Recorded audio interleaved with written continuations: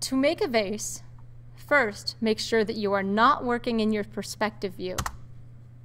Go to your front or side view. Go to whichever web browser you prefer and search for an image of a vase.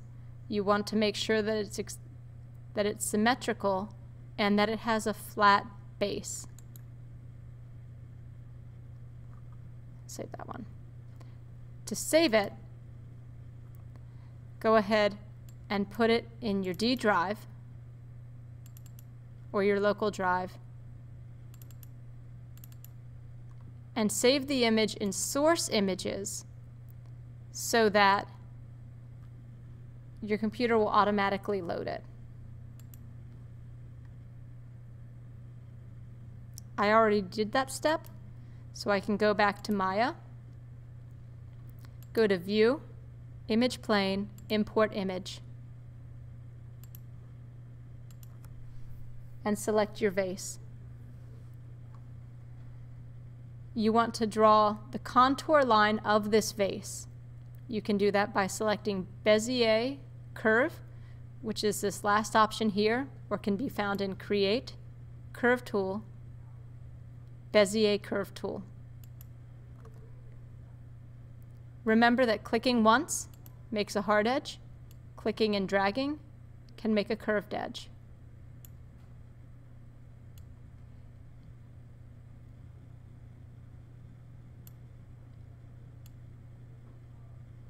You want to leave the hole up here open.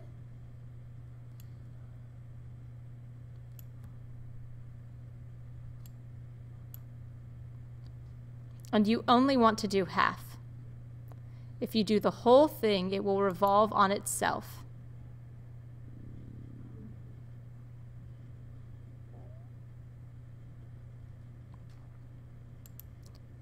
You can edit it by right-clicking and selecting Control Vertex. I'm going to delete that one. And I can adjust my Bezier handles here if I need. I find it helps to drag select over them.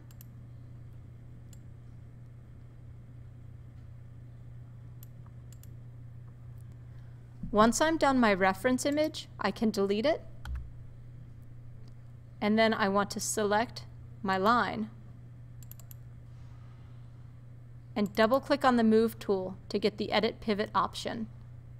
Make sure that the pivot is aligned with the end of your object. If it's close but not exact, you may have a small hole in the bottom of your vase. For this project, that doesn't matter as much.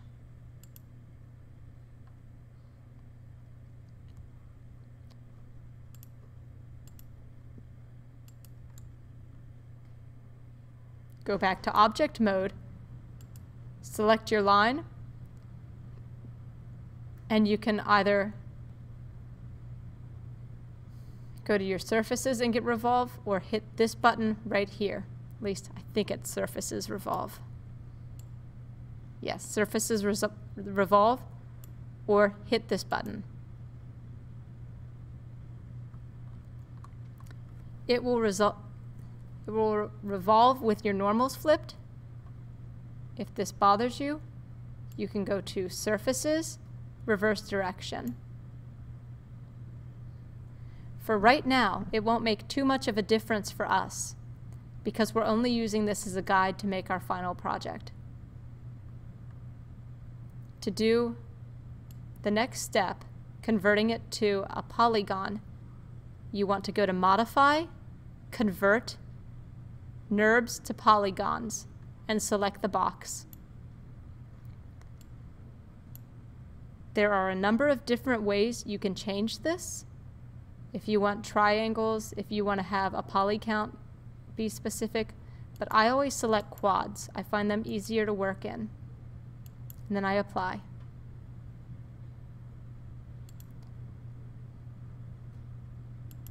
Now you'll have two vases. Your NURB one and your polygon. Now right now they're a copy. So anything I change about this one should change, and even if I go back to this line, If I change a control vertex here, you'll notice that all vases change.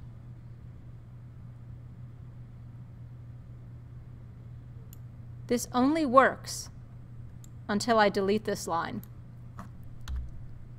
Once I delete that line, actually I deleted the point there.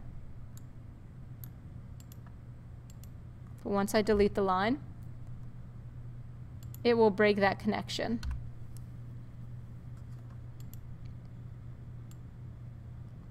But you don't need either of the references you used previously.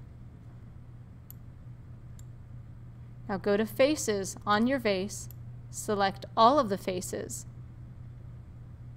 and go to Polygons. Actually, sorry.